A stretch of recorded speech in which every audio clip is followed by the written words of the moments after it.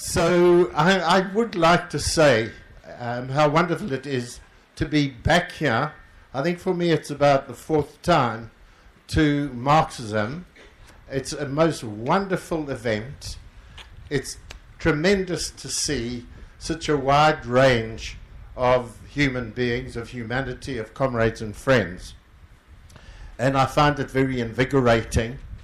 And with some of the comrades who have been involved in the event here, who now teach out in South Africa, we've actually got together and begun to do something a little similar on a rather modest basis. But what you do here germinates elsewhere. And we've had two very successful events. One was the centenary of the Russian Revolution, and the other one was the bicentenary of a certain Karl Marx. Right, you can give applause to that. What I'm confounded by, and bitterly disappointed, John Rose, by the way, I have been trying to see a film called The Young Marx for the last year. I've been Googling it to find that it's not showing in London until I realized from the blessed program that it's actually showing at 8 o'clock tonight. So I'll have to sacrifice that. Let me, in making the announcements, Comrade Chair, also say that in this very room after this event at 8 p.m., not 8, 7, at 9 p.m., we're having a film. 8:45. At 8:45, we're having a preview, well, a trailer actually, of a film that's in the progress of being made on that book up here called London Recruits, edited by Ken Keeble, who's somewhere here with us.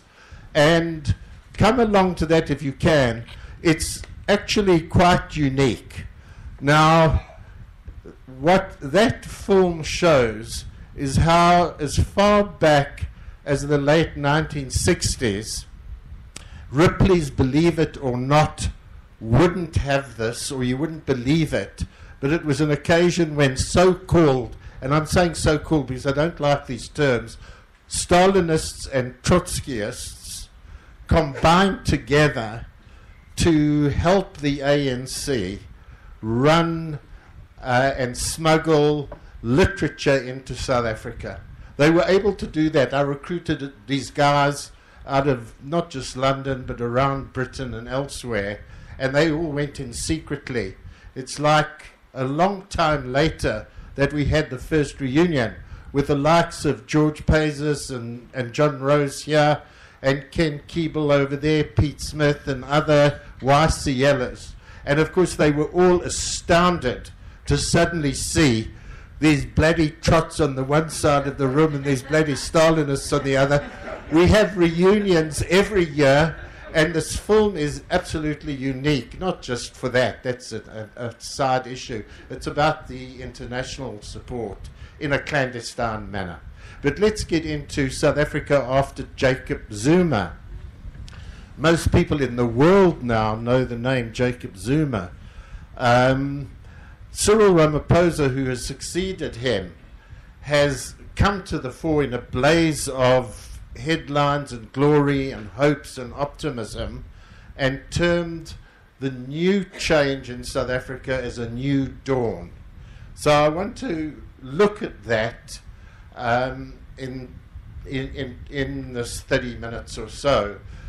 But to understand what's going on in a country that back in 1990 and 94, and it wasn't just the Mandela iconic effect, it was the years of agonized, bloody struggle against that hated apartheid, racist capitalist system that was finally overcome, and the beginning took place in terms of creating a new democratic, non-racist, non-sexist South Africa. And I was part of this. I was actually part of the Mandela government from the beginning. and lasted for 14 years from him to Mbeki, and then resigned when a putsch took place which supplanted Mbeki by Jacob Zuma. So really to try and give you some idea about these rather bizarre, extraordinary events in a country that most of you, I would say, all your lives have been attached to and followed and supported that struggle, how to make sense of a very complicated situation that's developed, and what are the prospects for the future, given that in 1990, when the ANC, Communist Party, Pan-Africanist Congress, etc., were unbanned, Mandela and numerous others released from lifelong prison sentences, people began to feel that a revolution could possibly take place in South Africa. I certainly did, and I'd been involved from 1960. It was a very optimistic time. So looking back then, for a little bit, casting our minds back at key decisions that the Mandela government took, one does so in order to begin to understand the dynamism and the chemistry of South Africa and what has happened to turn what appeared to be a fantastic new beginning into something that people are actually extremely disappointed with. And a lot of people in South Africa, especially young people, are tending to say that Mandela was a sellout, and so were his associates, etc. We'll try and examine that. It's going to be, and it will cast a little bit of a pessimistic picture, because one's got to be realistic in the world we're living in, with its complexities, its setbacks and the like, about what is possible. And more, I've come to realize, and it's not just me, I'm not a unique thinker by any means, that South Africa actually reflects so much of what you're going through in Britain, and about what people elsewhere are going through. A lot of the hopes that were dashed, a lot of the problems being faced.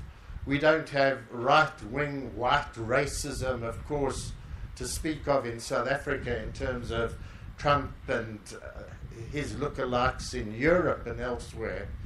But there is a very sad aspect of identity politics in South Africa now. And with young people, and this is where I would say the government of South Africa failed miserably in conveying through an educational curricula the history of struggle, that class analysis, never mind the word socialism, is actually out the window. And like so many other countries, it tends to be overtaken by identity politics.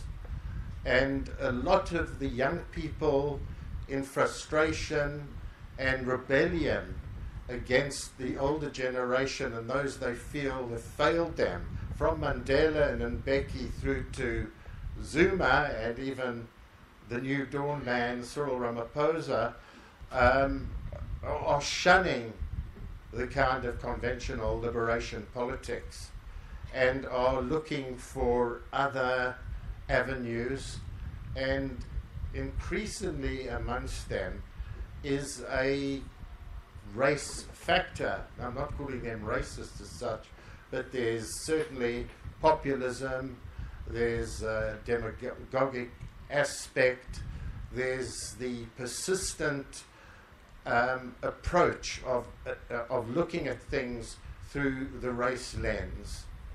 And amongst socialists of a whole range, and this is a very positive factor, which I'm going to end on, to lift your spirits from the pessimism at the beginning, is that there is new light on the horizon.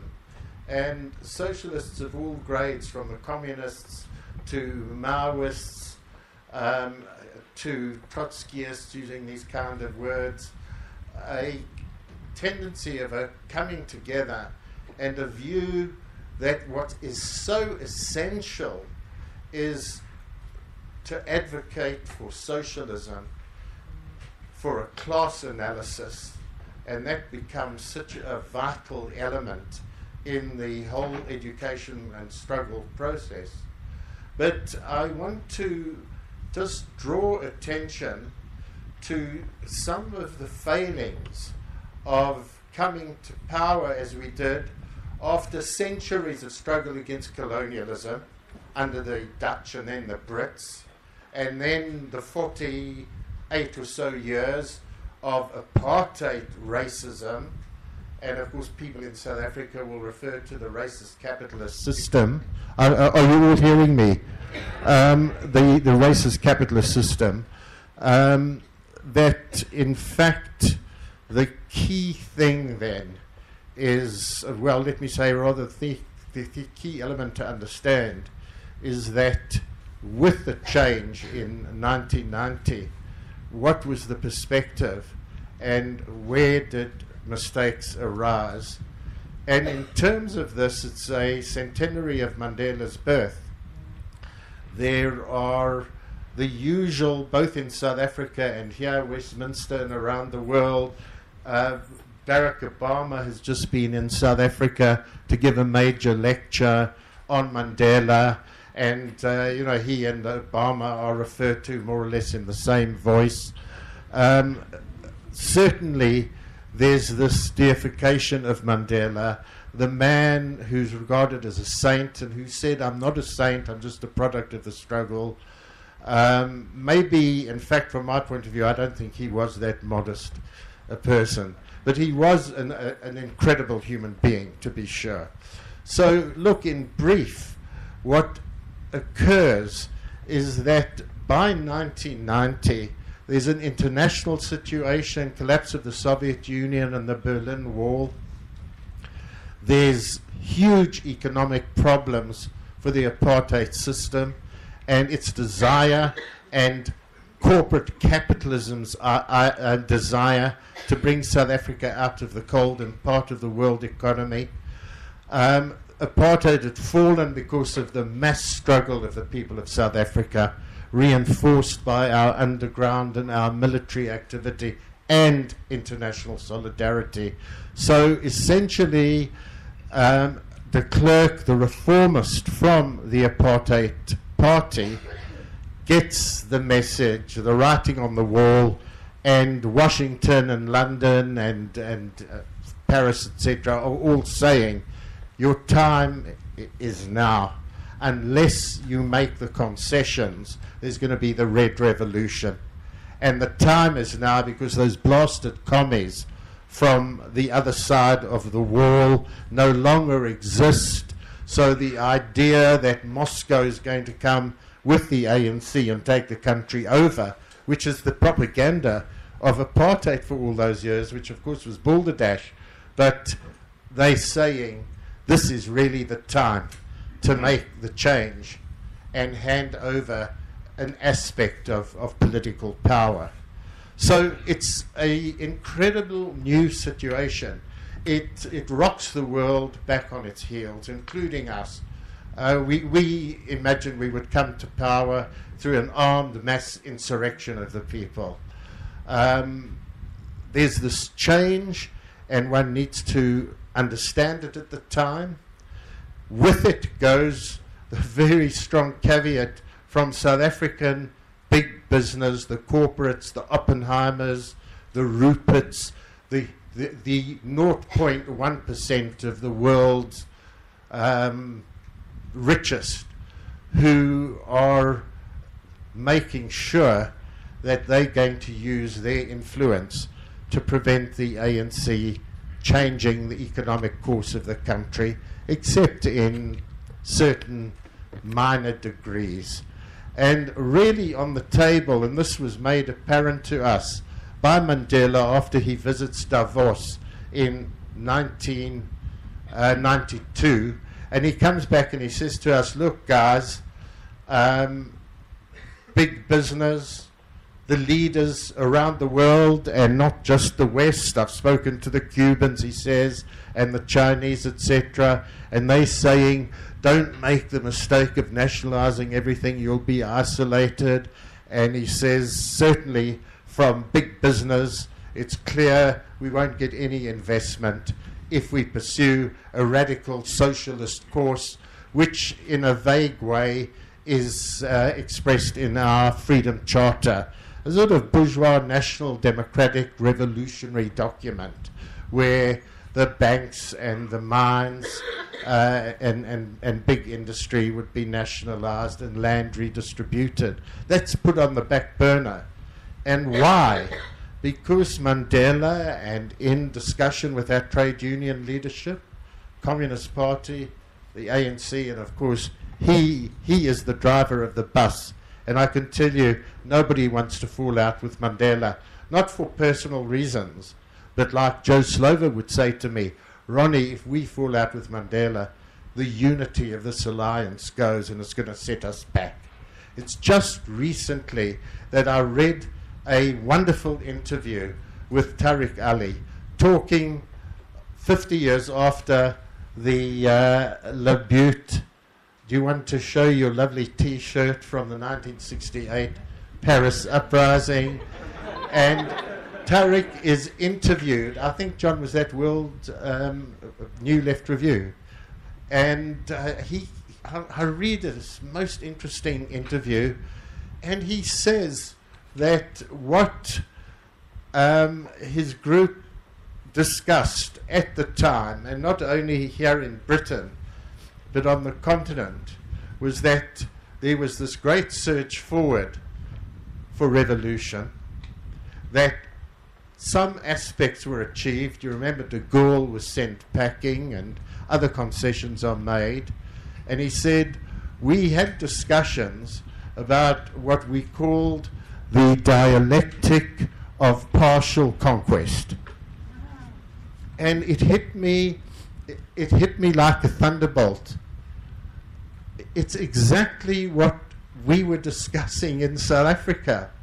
We didn't use that exquisite term that he comes up with, but there we were, and it was this question of, do we accept this possibility now that through negotiation we will get a universal election, national election, which will bring us to power? We knew that.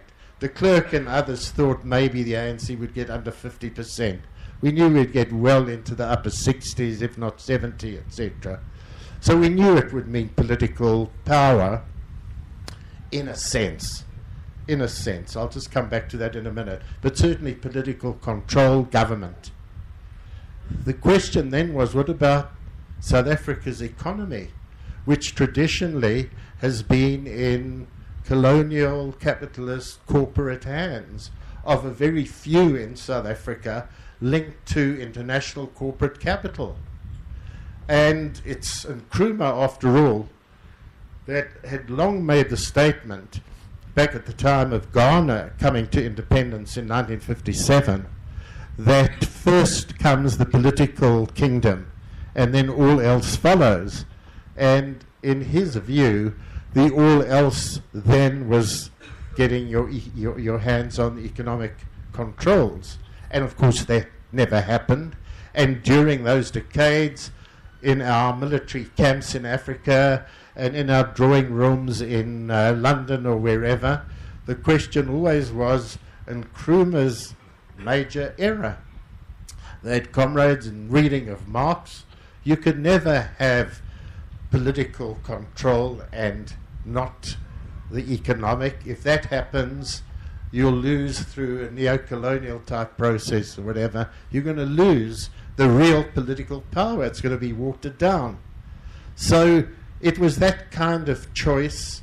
I have in my book referred to it as a Faustian pact of accepting the political power factor and putting the economics on the back burner, thinking, as we did, and we discussed this in the Communist Party, that the political controls and government would give us the time and the space and the opportunity to build up the class aspects of the struggle and bring us closer step by step to conquering economic control.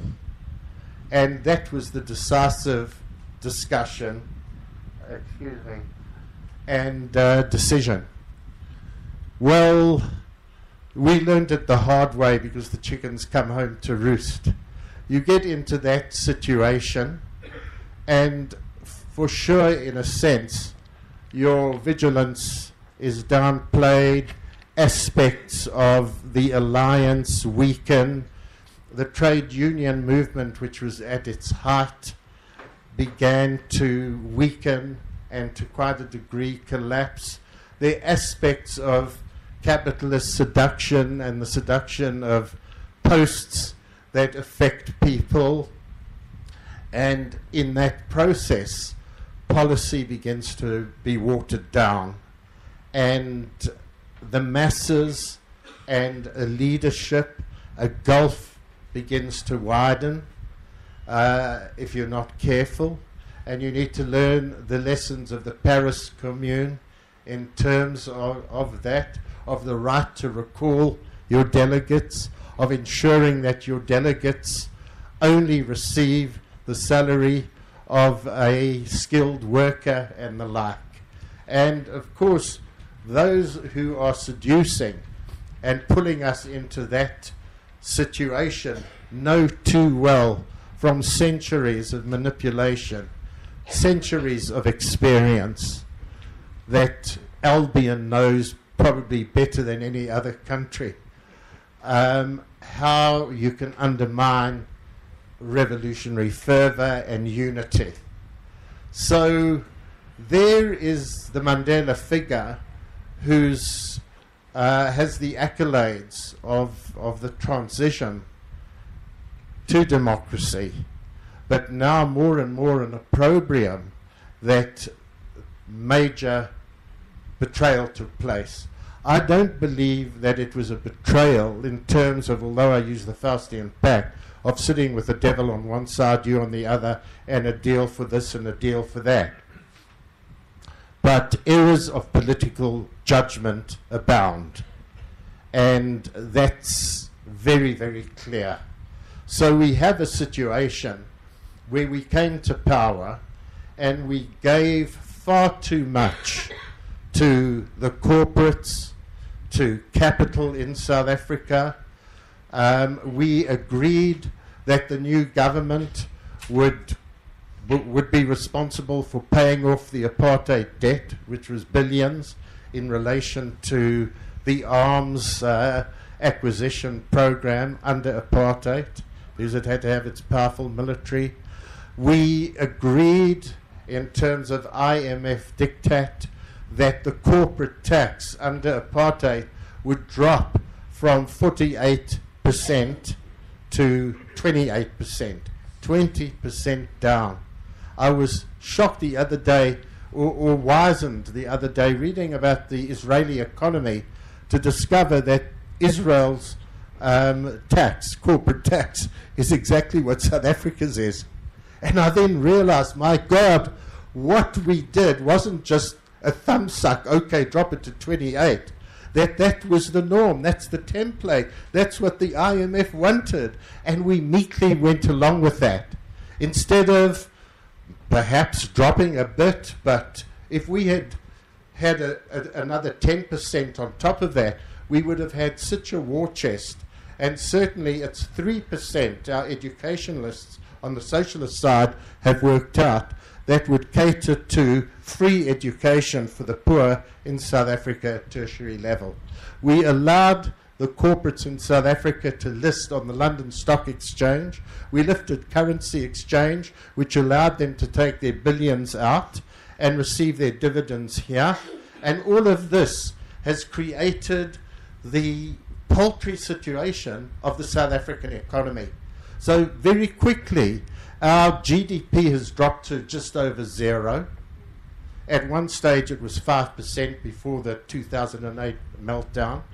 Our unemployment is just short of 28%, but that actually, for young people, is something like 60%. It's a time bomb waiting to go off. Like Britain, like America and other countries, going into the neoliberal global economy has meant that South African manufacturing industry in particular, textiles for instance, aspects of our agriculture, our steel industry have all dropped immensely, with thousands and thousands of jobs going out the window. So we have, and I said, pessimistic situation to talk about. We have a looming economic meltdown, and we're paying because, of course, there had to be some aspects of redistribution. You couldn't get away with nothing. And redistribution had been in terms of free basic water for the poor, electricity, housing and the like. But in terms of this, there was also the beginnings of a welfare state, 15 million people on grants that keep them alive and their families fed. And it's been worked out that at the current rate in South Africa, within a couple of years, we're going to have a situation where we won't be able to pay for the grants to those 15 million of the poorest of the poor. So we've got that kind of problem looming. Jacob Zuma comes to power in 2008 because by then the left of the alliance, so the Communist Party and the Trade Union Congress, COSATU, are furious with Mandela to start with, but then particularly Mbeki, who's very much the neoliberal thinker with a Marxist rhetoric and way of explaining things, who tends to be very standoffish. Everything okay there? Okay. Who backs off from engagement with the comrades from the alliance, doesn't meet the leaders of the Communist Party, the trade unions, tends to retreat more and more into bookish ways and becomes isolated. So people on the left want him to go, and those on the right, nationalistic elements of the ANC, who have been involved more than most in beginning to rip off the country and its wealth in terms of the patronage system, being in power, huge public service, numbers of well over 1 million, they also begin to challenge Mbeki, okay, thanks, and become rather fed up with him. What he does not do, and they expect him to do, is use state machinery to save them from investigation in terms of illicit processes that are mounting up within the state itself and within elements of private sector who are closest to the Zuma grouping. And a number of ANC officials are falling foul of this, and they unite with the other disaffected groups. And this is what led to Mbeki being recalled as president of the country in 2008, paving the way for Zuma to become the president. So he's been there from 2008 to fairly recently. It's almost 10 years, and he presides over a kleptocracy in which the state gets hollowed out. He puts in people who will do his bidding. There's huge corruption that takes place in so many ways that I don't have time to go into, but you would have heard about this palace he builds for himself, etc. And it's absolutely all loans going in terms of a looting continua, as the cartoonists have it, you see. And this is how the cartoonists depict that period.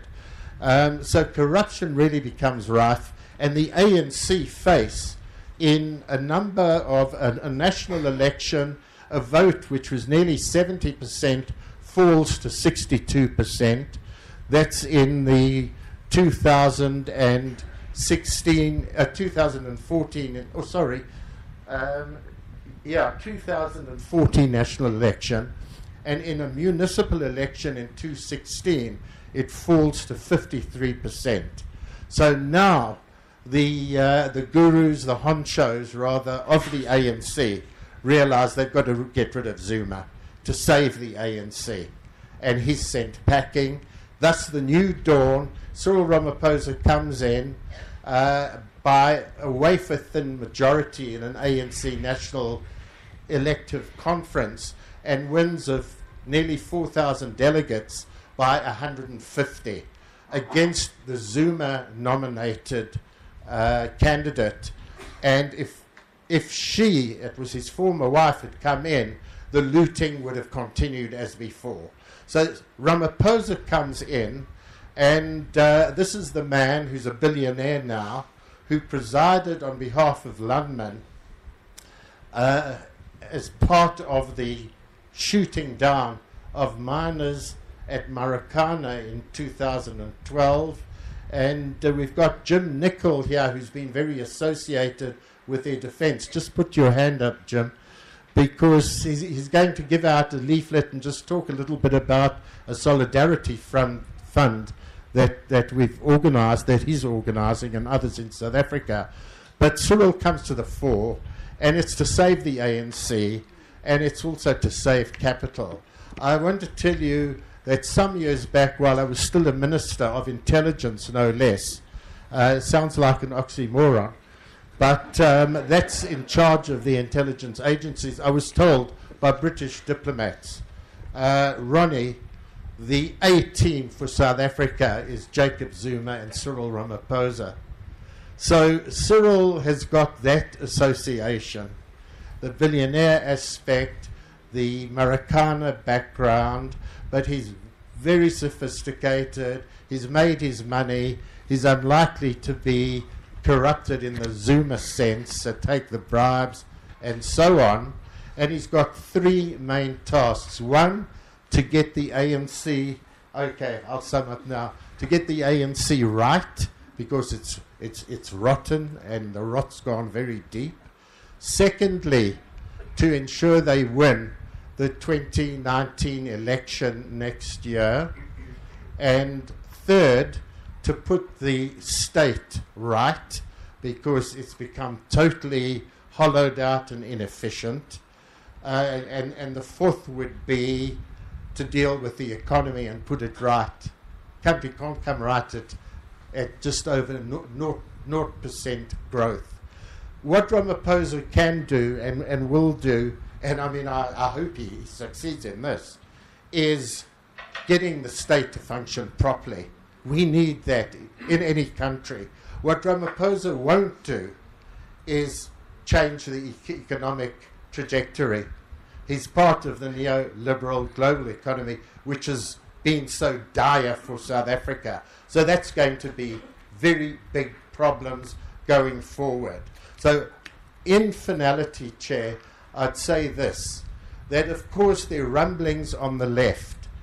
The level of consciousness, political and class in South Africa, is nowhere near as high as it was in the late 1980s, which was this period of incredible working class community mass struggles, and into the move towards that first election of 1994.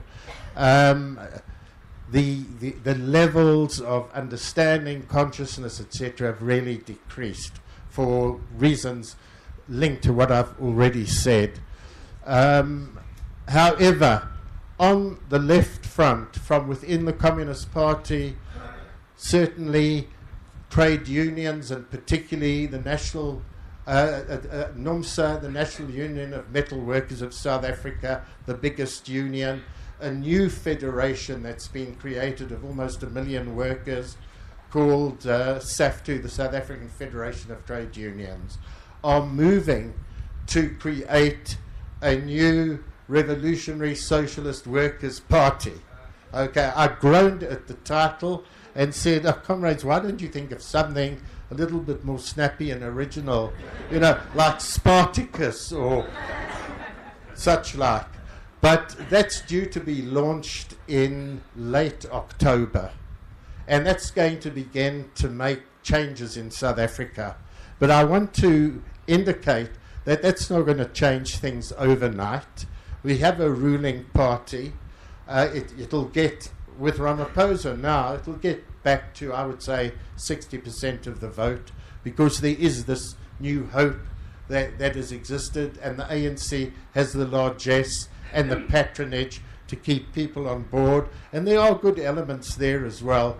Communist Party was going to stand on its own, and that would have given them a great degree of popularity, but now they're making the same mistake as with Zuma. When Zuma came to the fore, Comrade Ronnie, they said to me, Jacob Zuma is the best possibility for the left. It'll open space for the left.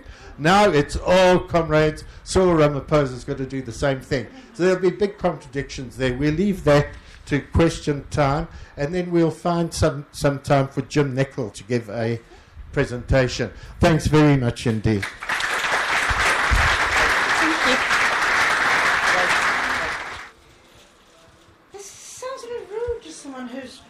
What you haven't learned. Okay. Marx said, and the Russian Revolution discovered this. You said this. Oh. No, just keep it to your mouth. That you can't have a successful revolution in one country because the capitalist countries around will crush you. Okay. Closer still. So, I know there are difficulties, but you obviously got a really bad deal. But what I'm thinking is, once you realised what you'd sold off too cheap, did you never think of leaving the ANC and start going back to support a grassroots, sort of like the Marikana miners and things, and go back to the grassroots and say, well, that didn't lead where it was meant to do. It's not any better. Or only slightly better for some people. Basically, you sold the thing too cheap. Go back. Can I give their names? Okay. Can you please also introduce yourself as well? My name's Carl. I'm from Unite Trade Union. I think we're the biggest in Europe now. We used to be the biggest in Britain. But anyway. Thank you, Comrade Ronnie. All right. How far? Is that okay? All right, my name's Carl from Unite, the biggest trade union in Britain. I think it's in Europe now. Is it too loud?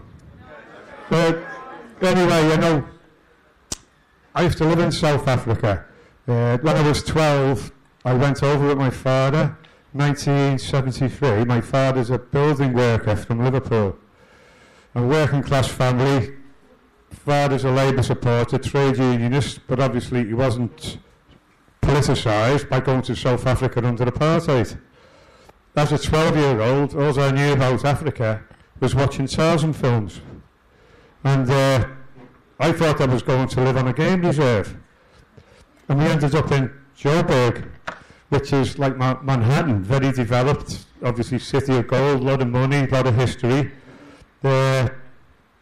Also, I never rode to school on an elephant. I got a bus. But I was politicised there, because when I went to school, apartheid never told you that blacks and white were unequal at school. You were quite clever. But I was told by actually an accountancy teacher that blacks are different than whites. But I said, I'm sorry, sir, I've got a friend in Liverpool at school, Shirley Winton, and she's black, and she's same as me. She laughs, she cries, because he said, blacks don't taste food like us. Blacks don't laugh, they don't have... I said, no, hang on. She laughs and she tastes food. Blacks are the same as us. He says, get out of my class now. You are a communist. I didn't even know what a communist was, and then he said, second from that, you're from Liverpool, and John Lennon just said there's no God. So I was doubly damned. Cut a long story short, 16, I went back to Liverpool on my own, and I went into my council estate and thought, God, now I am the black. You know, apartheid is a class thing. Working class, never met middle class people. I was on a council estate, like being in a township. So it clicked in my head, and I ended up joining the Communist Party. So I got politicised in South Africa by the struggle. Well, what I'd like to ask, Ronnie, sorry, that's just a bit of a personal aside. What could we do as socialists and progressive people in England to help South Africa at this moment in your period of change and development? Because I know before we helped with the boycott. Okay, yeah. So what can we do to help as progressives for the struggle in South Africa? Thank you. I got a hand right at the back with the cap. Yeah.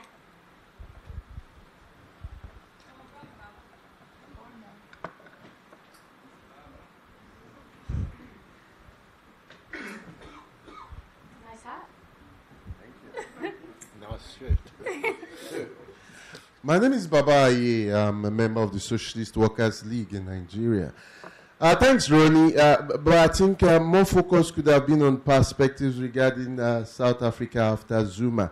I find the background very useful, looking at what happened with the ANC 94 and all that. And while I would want to questions and some intervention more on possibilities after Zuma, I want to say that probably the politics of 92 to 94 was not just about Davos' influence on Mandela. I think the politics was largely influenced by the theoretical position of a two-stage revolution, which the South African Communist Party ascribed to, and which was that for them the aim was a national democratic revolution where you gather the supposedly progressive national bourgeoisie, blah, blah, blah, blah, blah, blah.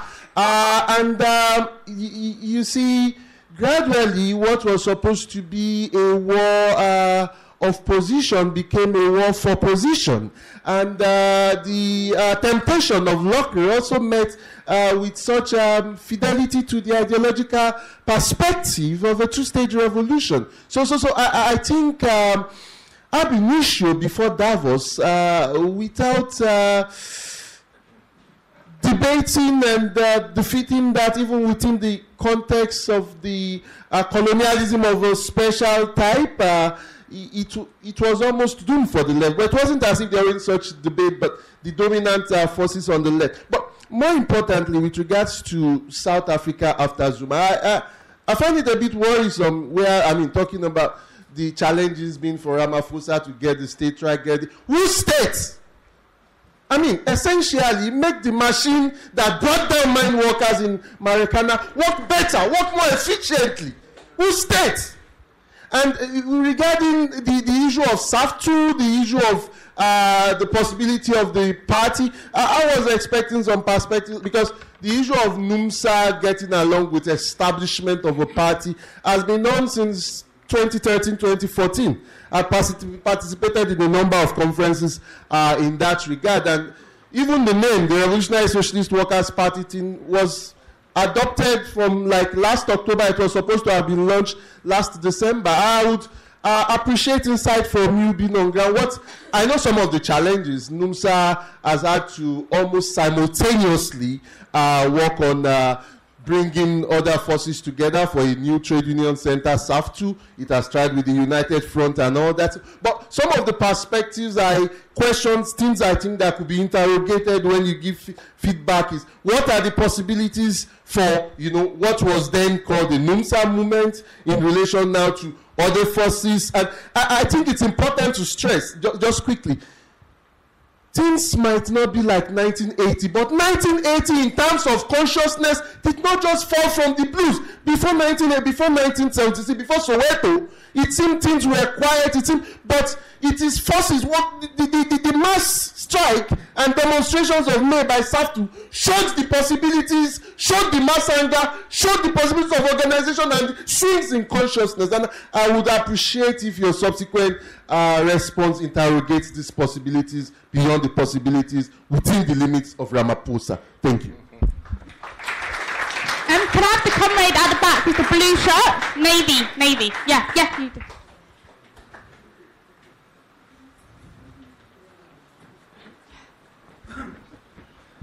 All right, thanks. A couple of questions. Firstly, a question from a comrade in Seville that couldn't come, but he sent a message by Telegram when he saw you speaking. He said, could you tell us something about the economic freedom fighters and tell us what they're doing? Second question, I remember hearing some very worrying stories maybe 2 years ago now about racial attacks on migrant workers from Mozambique, which for some anti-racist campaigners in Europe, how is it possible for black people to be attacking other black people? Racism is complicated. And if you could tell us what's happened about that. And then finally, following on from the Nigerian comrade, in Catalonia we've been having a lot of struggles recently around the national question. And one of the typical arguments is, first independence, and then we'll talk about the social questions. And I think the experience you've described about South Africa is an example of how that doesn't work. And we've also seen an example in Catalonia of how that doesn't work, because you don't challenge the bourgeoisie and they end up selling you out. So I think these debates are actually very important, and if they can see there's even certain parallels between countries as different as South Africa and Catalonia, which comes back to the basic question of those from below fighting against those from above, fighting against oppression, fighting against national oppression, but always being clear that the working class has interests opposed to those of the bourgeoisie. Can I come right back here, please? David from Barcelona.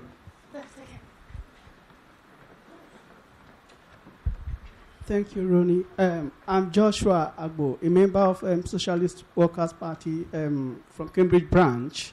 I would like to say thank you for shedding more light on how the economy of South Africa is doing today. Quite recently, we had a conference at the University of Cambridge where Professor Benno Ndulu came to give us, some brilliant, figures which were not, in existence in actuality. Because when I went back home, I had to read about that, and I discovered that, for instance, like talking about the life expectancy in South Africa today, it was Dan Bisamoyo who made me understand that it has dropped, badly in recent times. Now, talking about the land question, I would like you to talk about the land question in South Africa that is going on currently. Do you think the issue is lingering on because the Truth and Reconciliation Commission wasn't fair to the people that were traumatized, by the apartheid regime in the past? Because as I understand, the language of the Truth and Reconciliation Commission is full of the language of theology, forgiveness, forgive the past. How do you forgive the past without proper treatment of how people have been traumatized, by the apartheid state? And again, I would like you to help us explain. Now, young people in South Africa are now beginning to accuse late Nelson Mandela that he betrayed, South Africa. With all his brilliant, quotations, wise sayings, and all of that. Do you think it was because of that he was given the Nobel Peace Prize in the 90s? Do you think that it was because of that his statue was built in London here? Do you think that it was because of that he was widely celebrated? What went wrong that South Africa, the rainbow nation that Nelson Mandela was trying to establish before his death, could not happen today. Thank you.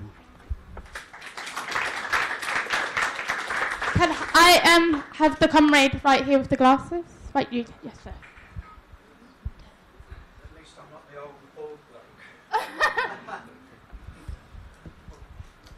My name's Tony Hodges.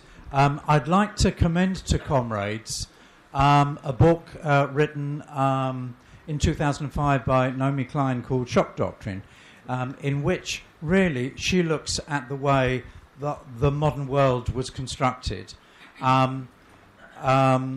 She looks at the development of neoliberal economics that came out of the Chicago School of Hayek and Friedman, and the way that was systematically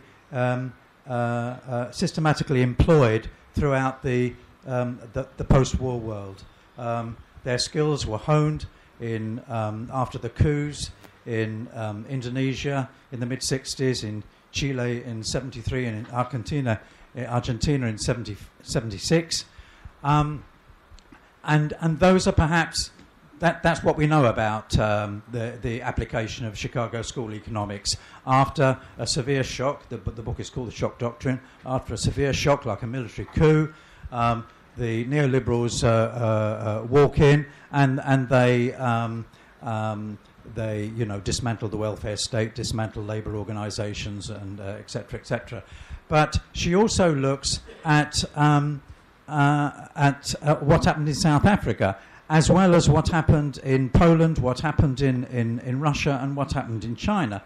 And they applied the same mechanisms, just as the transition in these countries was happening. You got Chicago School economists coming in, talking to the leaders of the new order, and accompanied by people from the World Bank and the International Monetary Fund. And this is what happened in South Africa, that they pulled members of the ANC into a meeting, and they basically said, look here, lads, this is how it's going to work. There's going to be no transfer of ownership of land or capital, and as long as that happens, we'll continue investing and everything will be hunky-dory. But if you do apply the kind of social and economic programs you've been fighting for, we're just going to pull the rug from underneath you. And I think that explains a little bit explains a little bit the confusion that comrades have about, did Mandela betray them, etc., etc., etc. Thank you. Can I have the comrade right at the back? Should this be the last one of this round? Oh, I've got to give you 10 minutes to sum up. Yeah, no, how many questions are you going to take? Quite a few too. Still more? Yeah. Okay. Can you be quick, Dawson?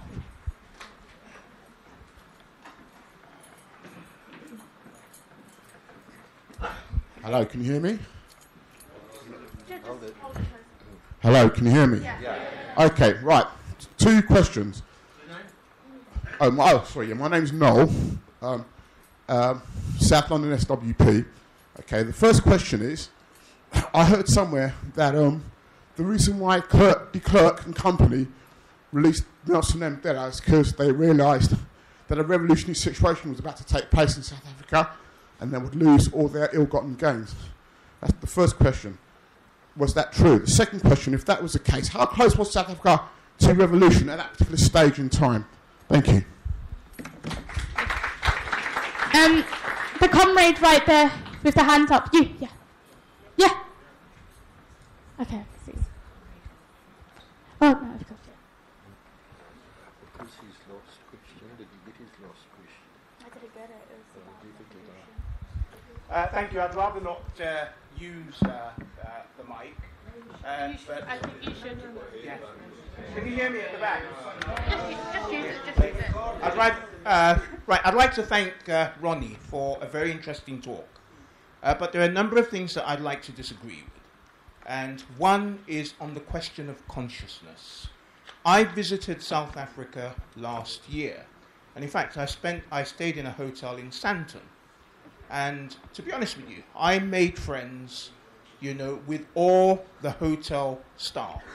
And I'll be honest with you, the kind of analysis that they gave of the South African problem is probably the same as Ronnie's, or I would say is even better than Ronnie's, you know, because they are acutely aware, you know, of the class structure of South Africa, you know, the fact, you know, that I wouldn't say the ANC betrayed, but the ANC failed to deliver, you know, on its promises. So whether people like it or not, the consciousness is there because this is their lived reality. In some respects, nothing has changed, you know, because all the black workers who work in Johannesburg still come from Soweto. Soweto is a labor camp, you know, that supplies labor to the industries and services of Johannesburg. So they are acutely aware. I think where the problem is the lack of an alternative. It's the lack of building an alternative that can get people behind that alternative that is missing in South Africa, not the consciousness. But all the same, I'd like to say to Ronnie, it's good to hear from him because he always has something interesting to say. But on the question of consciousness and on the question of building an alternative, I'd like to say that I sadly disagree with him. Thank you.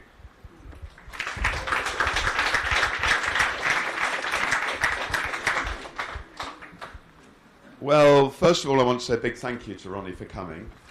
He is a massive adornment to Marxism and someone who always brings forward an important analysis for us to listen to. And also, the comrades who've come from the London recruits, they're heroes of those who fought apartheid in the 1960s, are massively welcome to this meeting tonight and for the film showing that will come afterwards.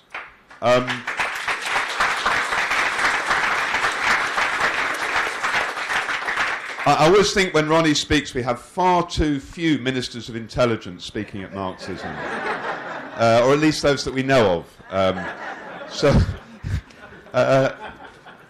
I think the point is, though, number one, for all the problems, for all the caveats, the defeat of apartheid was a massive victory for workers in South Africa and across the whole of the world. It was a demonstration that even the most ruthless of states that imprisoned, tortured and hung people and had the most militant, the most developed forms of weaponry could be defeated by people from below. And it's very important to remember that. It showed that our side, and in particular the black working class, could defeat that vile dictatorship. That's one point. The second point is, it's not really about the details of what deal was or was not done, interesting though that is. The crucial question is, can liberation be achieved in cooperation with capital or only through confrontation with capital? And the problem with the politics of the ANC and the politics of Mandela and the politics of Mbeki and the politics of Ramaphosa is precisely that they believe that social progress is possible through cooperation with capital rather than confrontation with capital. This is the key dividing line between reformism and revolution. Of course, not that total transformation is possible tomorrow, but what is the guiding strategic light through all of that? And the evidence of South Africa is precisely that those who seek to make progress through cooperation with the existing powers will end up attacking their own working class. And that's what Marikana is about.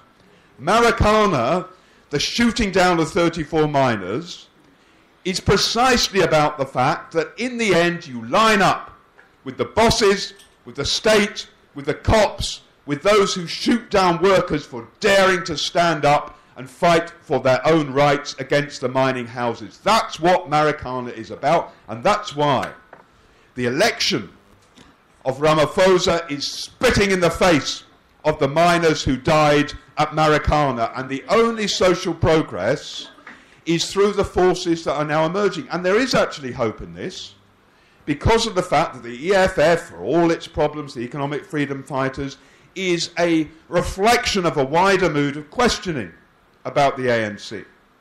Ronnie's refusal to call for a vote for the ANC at the last election was another sign of that. The NUMSA party is another sign of that. Actually, the fact that Ramaphosa has been forced to raise the question of land reform in South Africa, a central question, 72% of the land is still owned by whites, is a sign of the politics that is emerging. The politics that is emerging in which the question of revolutionary change is posed as an alternative to what exists at the moment. Would you like to come up?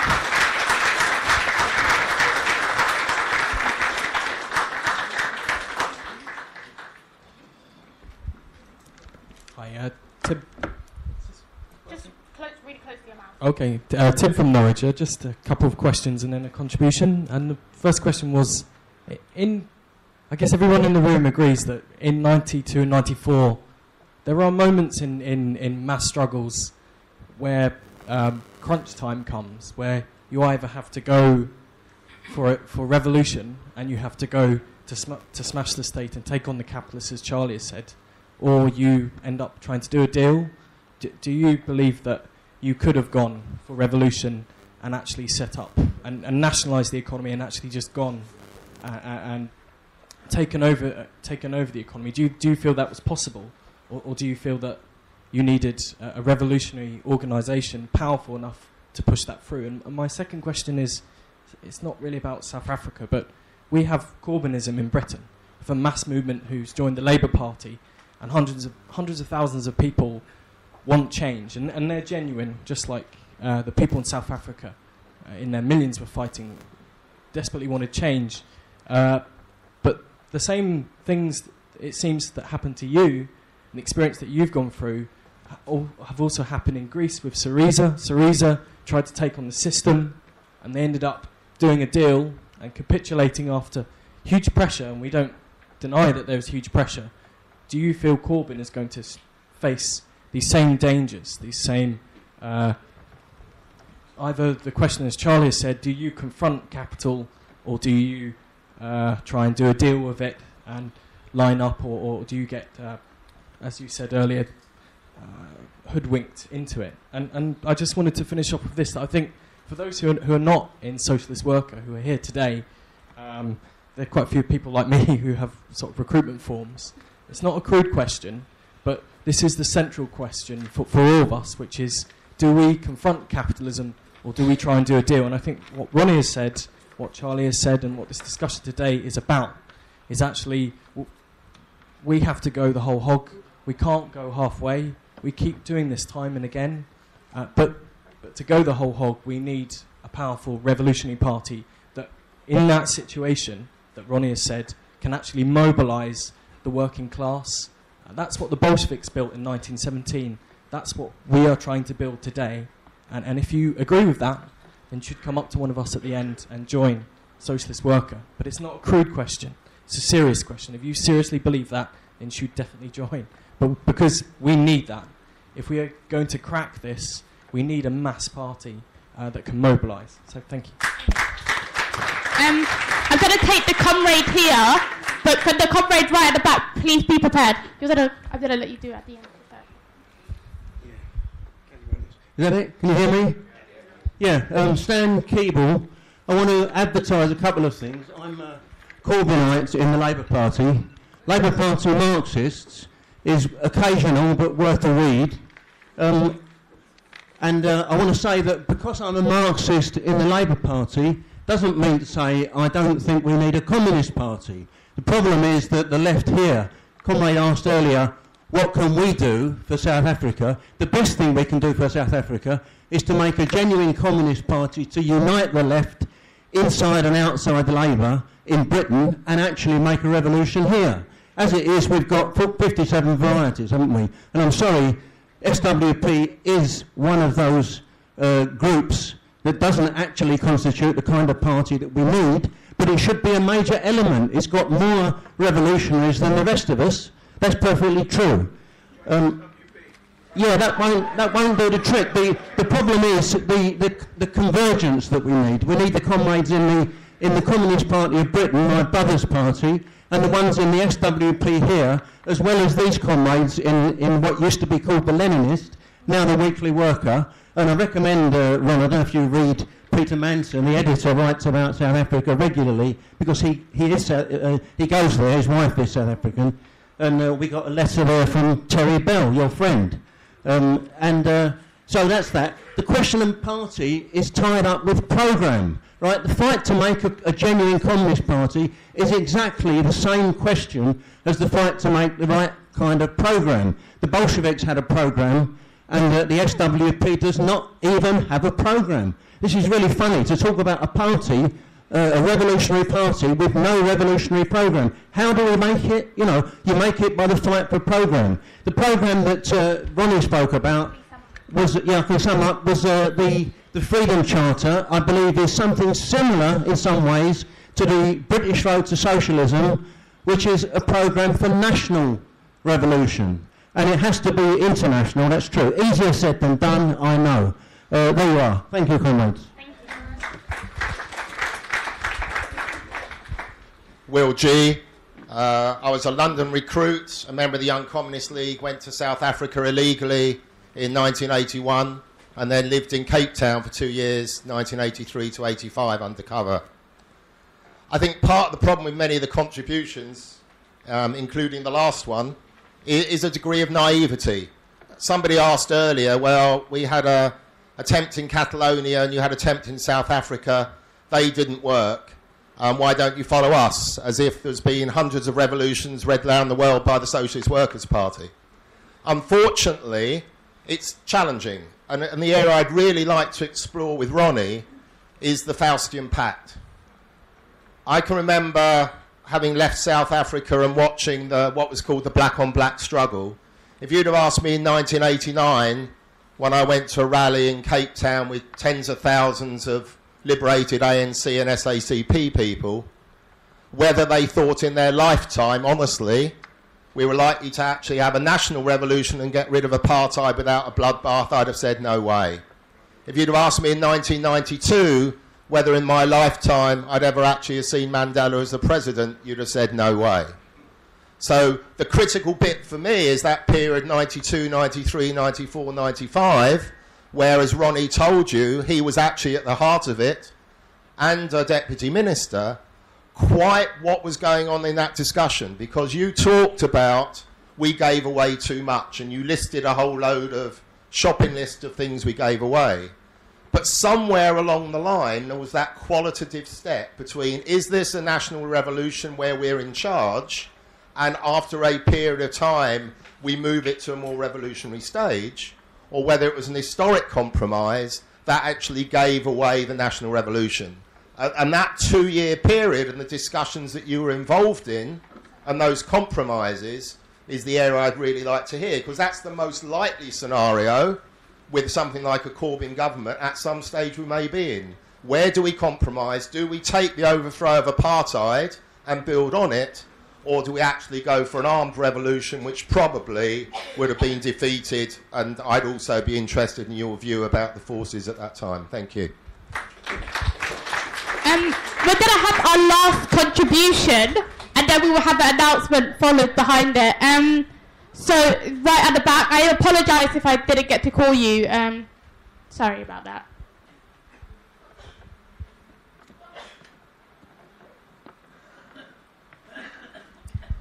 Thank you very much. My name is Manitano. I'm from the SWP sister organization in Ghana. Thank you, Ronnie. It's the first time I've listened to you speak. Of course, I know who you are. I've read a lot of your stuff and read about you as well. And I doubt very much what the last speaker said, that it is naive to recall the fact that it is the struggles in the townships, it is the struggles in the formation of trade unions in South Africa, it is the struggles of students and so on and so forth that brought the stalemate, which gave the space to even the discussion that Ronnie and Mandela and co can have about what tactics to pursue in the negotiation. I doubt very much that it is naive to recall the fact that when Chris Hani died, for example, in 1993, that it was actually the working class and their mobilization which actually saved the country from the kind of fallout that the investments that the apartheid regime had made in sectarian organizations like in Qatar and so on and so forth, the brutal wars in the townships, in the mining settler compounds and so on and so forth. Every time, even for the ANC, even for Mandela, every time that they have managed to make a breakthrough, it has been on the back of worker struggle. So anyone who claims that what happens in the boardrooms, what happens in the conference chambers, the tactics that is required to negotiate those deals is what we have to look at realistically, as opposed to counting on the fact that those same struggles that have propelled even the ANC up to that moment and has opened the opportunity to Ronnie, to Mandela, and so on and so forth, and those struggles finding their own culmination on the basis of their own self-emancipation. There's nothing naive about that at all. It is naive to consider that we ought to sacrifice the concentration or the focus on seeing that through than thinking about what other measures that we can take. What has happened in South Africa today in terms of the things that Charlie talked about, the NUMSAs, the EFF, and so on and so forth, all those are hugely important developments that are taking place. But I think that when you add to that some of the things that people have referred to, Ronnie made a comment in his introductory remarks about the fact that there is an emergence of identity politics in South Africa. But he also explained that, himself, by saying that it is the failure and the frustration and the resistance to a failed nationalist agenda prosecuted by the ANC, which has brought about the disaffection. In the same way that you can say that the failure of the Stalinist project in Eastern Europe or the failure of the so-called African Socialist project in many parts of Africa brought about some of these things. So for us to go back to learn those lessons, for us to ensure that this time those currents that we're looking to today can become the force that actually drives the situation forward, we have to abandon this idea about naivety. We have to abandon the idea that the only way that you cannot be naive is actually to be realistic about how best you organize those tendencies and push them forward. And there will be times that clearly Ronnie will stand with those. He stood with them in the, as he said, in the 200th bicentenary of Marx, of the, and those events and so on and so forth. But I think also that Ronnie can do a bit more than that. Okay? Maybe it may save you a few flights and flu and so on and so forth. But the critical thing really is that it is time that your experience and the experience of all those things culminate in something that actually there can be a breakthrough within the working class. There can be a breakthrough in revolutionary organization. I think that is the critical factor. And that is the question that Charlie and Co have posed. It's the question that you have to help us answer, but it's a question that will be answered without you if you choose not to answer it. And that is the question that some of us are taking from the lessons that you have richly shared with us. It is the question that we ought to take forward, whether in Britain or in Ghana or wherever else. That is any other thing is what is actually naive. Thank you. Would you like to make the announcement? Oh, do you want to do it now or at the end? Jim Nichol, I'm a member of the SWP, and for 3 years I was the lawyer to the 34 families in South Africa whose loved ones were slaughtered by the state. This is an appeal for Makania, Becky and Jacob, and most of you will have seen a leaflet that I handed out as you came in. What you need to know is where these three magnificent workers' leaders are coming from. It goes to Marikana. Let me tell you this, that on the night that the 34 were slaughtered, 16 shot in the back, 4 of them shot in the back of the head, nearly all of them shop stewards. The remnants of the shop stewards met at the place that they were killed and vowed that they would carry on in honour of their comrades and would take the spirit of Marikana forward with the slogan that was the slogan of the strike, "We strike for a living wage." And at the beginning of January 2014, 80,000 platinum miners went on strike for a living wage and in honour of Marikana. Wherever you saw these strikers, they were carrying the Marikana placards, they were carrying photographs of a man called Manbush, who was the leader of the strike, who was the first to be slaughtered, and who has 14 bullet holes in him. Who are the new people who come forward? The new people who come forward are people like Makania, like Jacob, like Becky. God, they're courageous people. I mean, we sit here and dream about it, but I've watched these people. McCania, a young man in his late 20s at the time, who becomes the chairman of the Shop Stewards Committee at Amplatz, the biggest mining company in South Africa, 30,000 people. You've got to hear this guy. In fact, some of you did hear this guy because he came to Marxism. Absolutely fantastic, together with Jacob and an activist called Becky. It was wonderful to see the strike. My God, mass meetings, 35,000, 25,000, all run, all organised by the union, but behind it, and speaking in the meetings, are people like McCania. McCania I speak about quite a lot because he's what you call a worker intellectual. He's a thinker, he's a reader, he plans, he negotiates, he takes people forward. And that's why he was arrested. He was arrested together with Becky and Jacob during the course of the strike because they were being successful, arrested on fabricated charges of attempted murder, and off they went into prison with the hope that they would decapitate the strike by taking the leadership away, precisely what they did in Marikana by slaughtering the men of the Shop Stewards Committee then. So they spend time in prison. We get them out on bail. McCania comes here and calls for your support. Marvellous man as he stood here at Marxism. In 2015, I'm in court when the prosecution abandoned this case because they've got absolutely no evidence at all. But you know, the ruling class, oh, they don't forget. No. Vengeance, vengeance, vengeance. So last week, about 7 days ago, they're summoned to attend court. They've been recharged with attempted murder, recharged or charged additionally with public violence, and let me tell you, in South Africa, going to prison for a number of years, including life, is not easy. There's no money in South Africa. Let me tell you, there's no money. If you've got 100 people together who are workers and says, tip out your pockets, I'm telling you, you wouldn't get £5 between the whole lot. They've got nothing. They're due in court next Friday. They don't have a lawyer. We need to support them, and so that's why I hand out the leaflet tonight. Now, I've been around a long time, and I know that a lot of people don't carry a lot of cash. That's why I've got the bank details on the bottom, right? So those of you who've got a few bob, and really, we have to try and get it, please send money to the bank. Those of you who want to give me some cash, I'll be standing here. But I tell you, these are magnificent men. These are men with integrity. These are workers' leaders, and we are proud of them.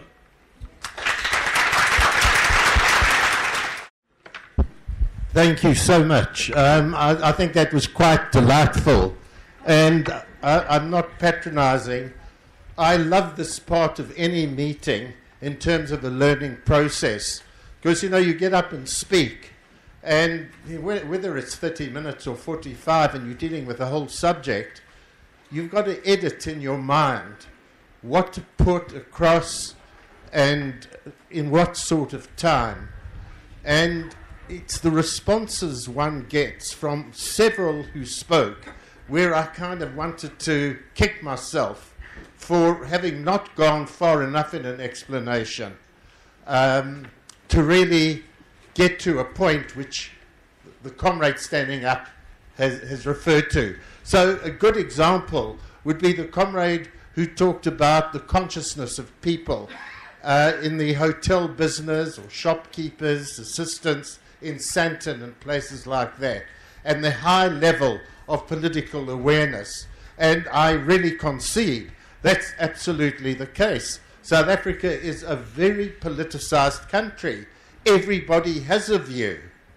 The point, comrade, that I'm trying to make about the levels of consciousness now and the height of, I would say, the revolutionary movement, which was in that period of the late 80s and then the extraordinary breakthrough into 1990, etc., that Charlie Kimber has referred to in a very rousing way, is basically the vast difference between then, when we had such a possibility to go far further in confrontation with the ruling class and their international backers than we did,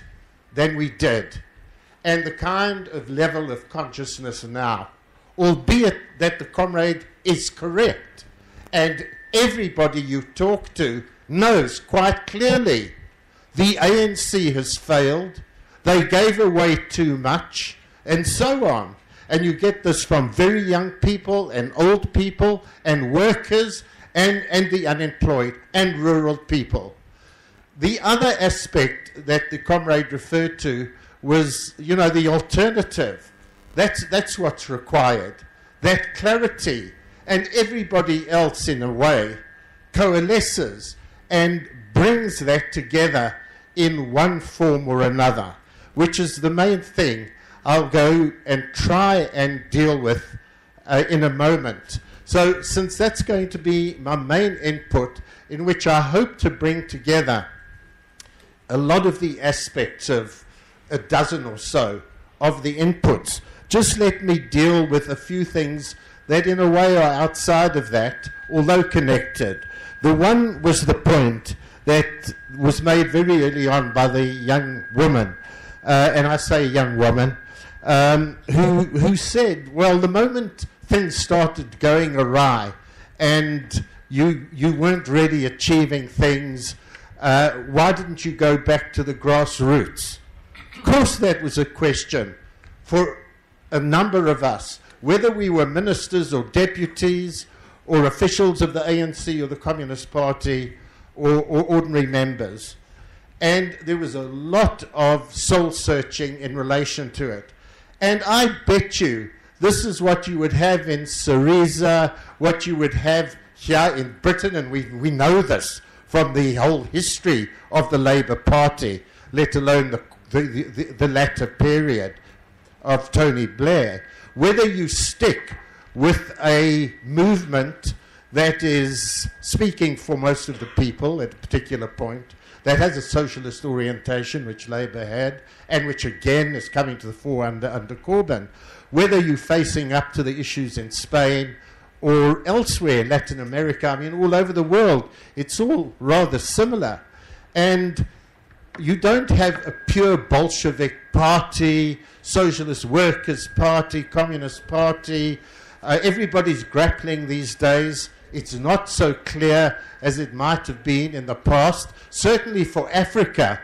For Africa, it's not as clear as it was at the height of the national liberation struggles of the 60s through to the 70s, where you had the breakthroughs in Zimbabwe, in Mozambique and Angola, Guinea-Bissau, and then later Namibia and South Africa.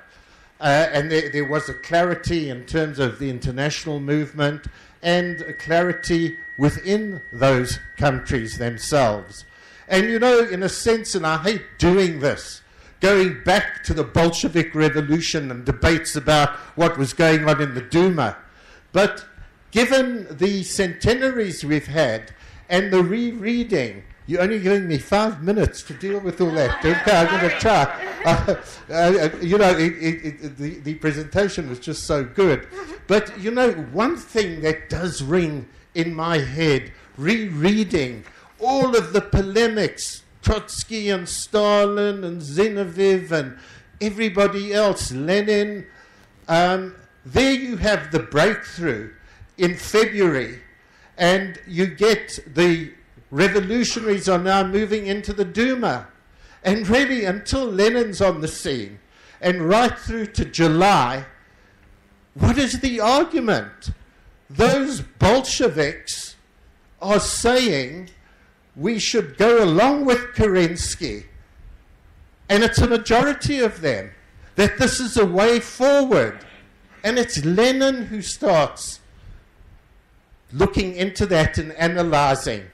And as you all well know, by October, it's virtually Lenin alone who says, this is the time now to strike and challenge and go for broke. We've got it now at this particular moment. Everything hangs on a thread. All that political judgment that's required. And that whole Bolshevik party, including the extraordinary Trotsky, who comes to the fore in a magnificent way in terms of organizing, helping to organize the actual insurrection and then later the Red Army, are diffident about this. And Think of that, and think of what you face here in Britain in terms of the question about Corbyn,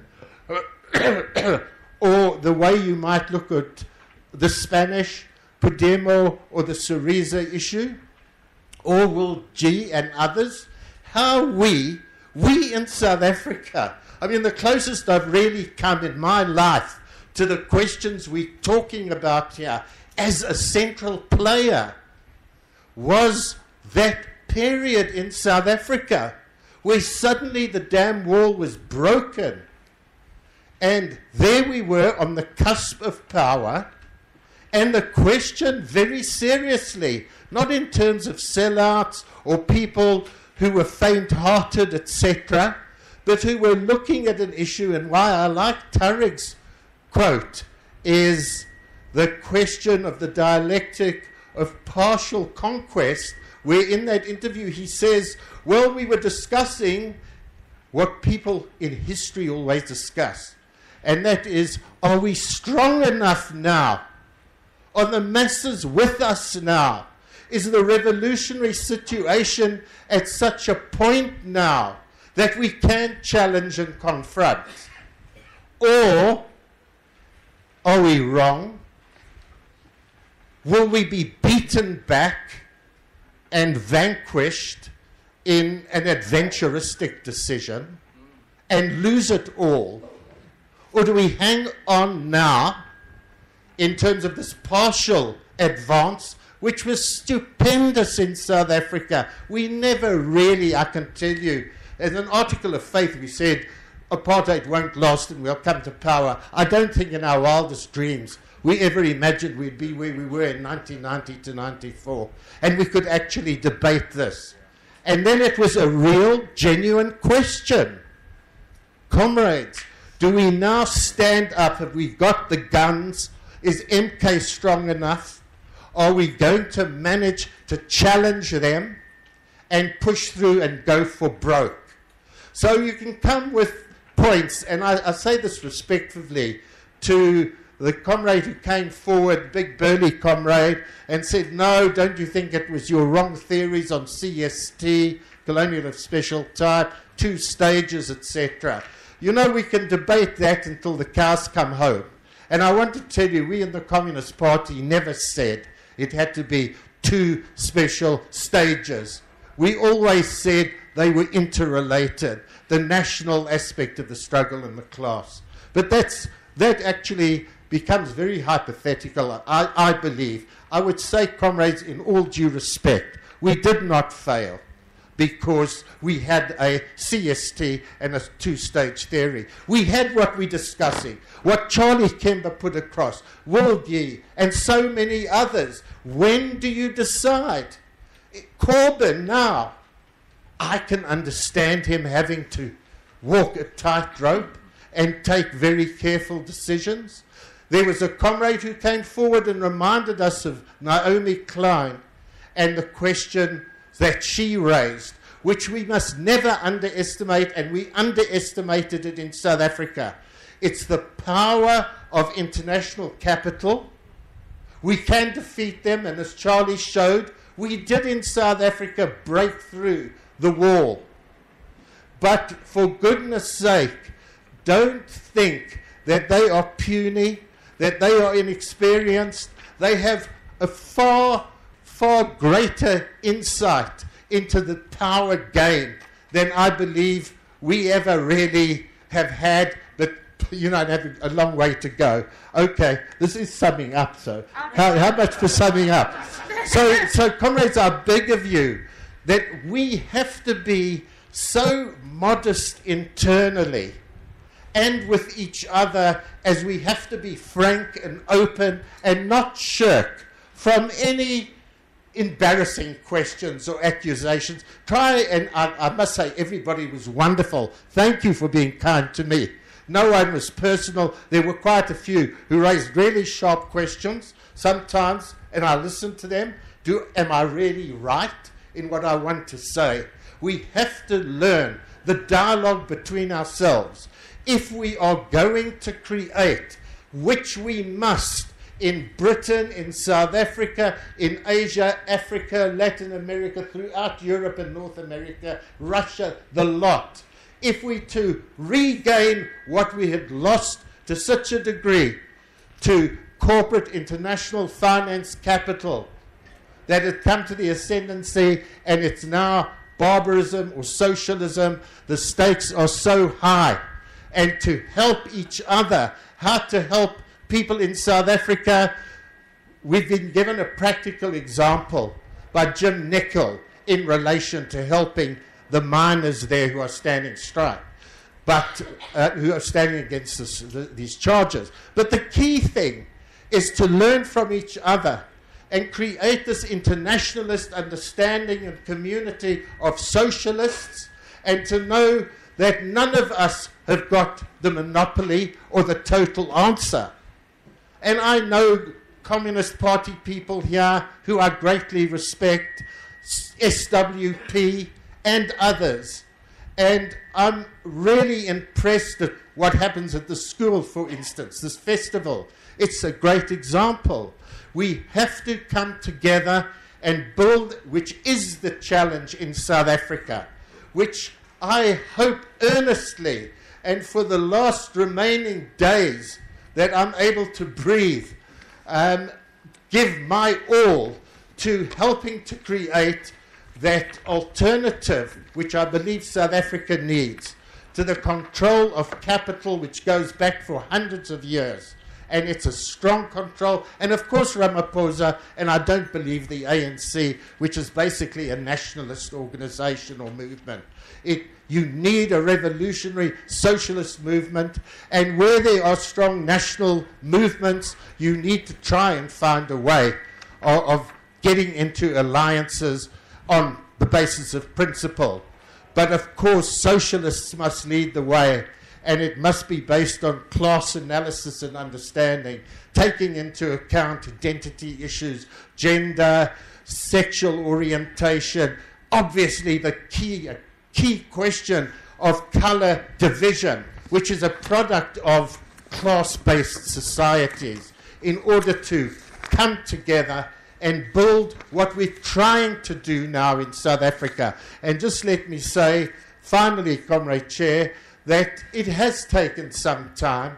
As the comrade said, well, what's happening with this new Socialist Workers Revolutionary Party? It is coming to the fore, and one has to accept that comrades need to do it in their own particular time. I am one of those who breathes down the necks of the likes of Zwelinzima Vavi of the New Federation and Comrade Jim of NUMSA, because time is going by, and we do need that revolutionary party in South Africa if we're going to link with our masses and, of course, raise the level of consciousness, which needs to be raised. But, comrades, that alone is not going to make the revolution. You know, scientific analysis, Marxism shows you, my last sentence, Comrade Chair, that we need to understand the conditions, the objective conditions. It's not just the subjective conditions. And revolution comes about when you have both the objective and the subjective conditions. And of course you work to develop and mature those objective conditions. You don't just sit back, and you do that through struggle on all fronts. And this is what I believe the future holds for us, and it's a great challenge for us all, which is why I will continue to take a flight here when I'm called upon to do so, even though I know I'll need to come at least a week before in order to recover from the inevitable cold that I always pick up on a blasted aeroplane. Thank you.